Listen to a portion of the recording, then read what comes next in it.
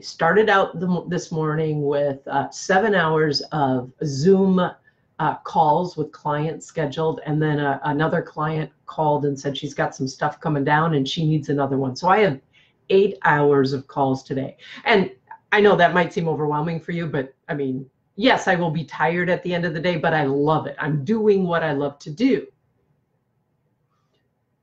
But in recognizing that, I noticed that how I'm responding to this day is very different than how I used to.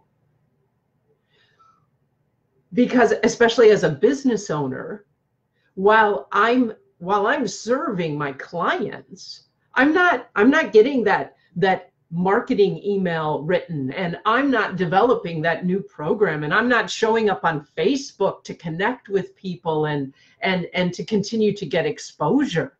I'm not getting those other things that I need to do in my business done. Can't do that and be fully present with my clients. And in the past, what that would have me do is I would try and do a bunch more on top of 8 hours of client calls. And the reason I would do that is because I didn't trust that being fully present to what was on my plate, my 8 hours of client calls, was enough. I was afraid that if I didn't get those other things done, and I didn't get them done today, then bad things were going to happen in the future. I wouldn't fill my program, or I wouldn't get it done on time, or I wouldn't be able to pay my bills. And that scarcity that would have me keep pushing myself, not necessarily working effectively. And then in pushing myself like that, I would get exhausted, and then I couldn't do things, and then I would feel not enough even more.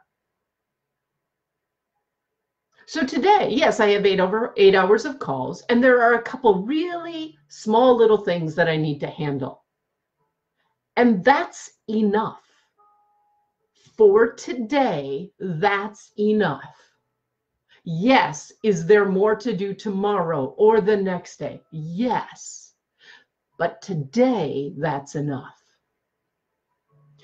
Do you know what your enough is for today? More importantly, do you trust it? Do you trust it? I'll be back on Monday. Love to hear your response. Bye. Hey, Susie. Glad you could join.